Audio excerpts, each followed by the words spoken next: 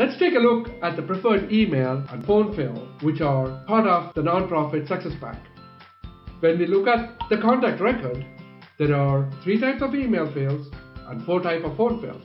Wow, that's a lot of fields. Nowadays, most people have more than 1 email address and phone number.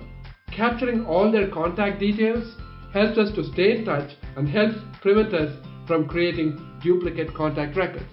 When we define which email and phone fields are preferred, the NPSP will set the standard Salesforce phone or email fields automatically.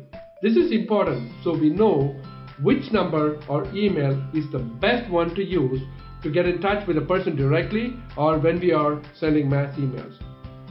Defining the standard email and phone fields also ensures we have just one phone or an email in your list views, related lists, and reports. Let's try this out. Click Edit and add email and phone details for our contact Roberto Chase. Roberto's preferred phone number is his work number and his preferred email is his work email. When we choose those preferred values and save the record, Salesforce automatically copies the values into the standard phone and email field.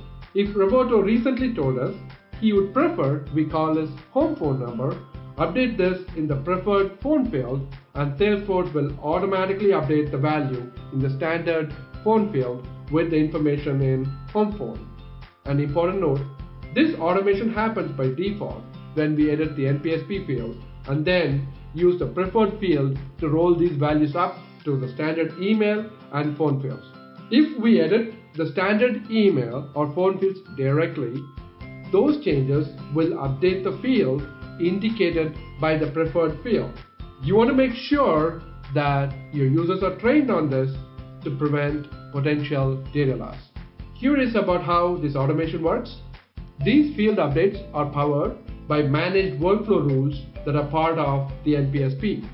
There are 11 workflow rules that power these processes. Your system administrator can review the workflow rules and it's recommended to activate all of them. The combination of the dedicated fields for different phone and email types plus these workflow rules means you can keep track of detailed information about your contacts and their communication preferences in a streamlined manner. To learn more about preferred phone and email fields, check out the NPSP documentation. Thanks for watching.